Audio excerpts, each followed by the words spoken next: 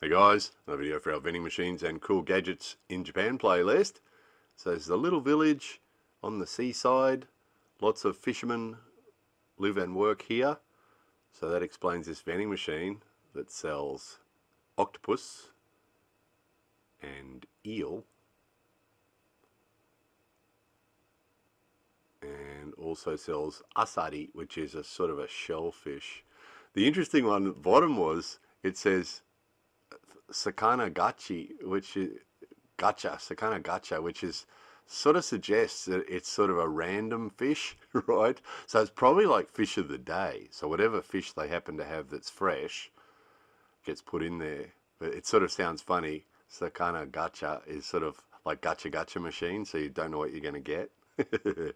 Random fish, the fish of mystery. Anyway, there was that. More videos coming soon.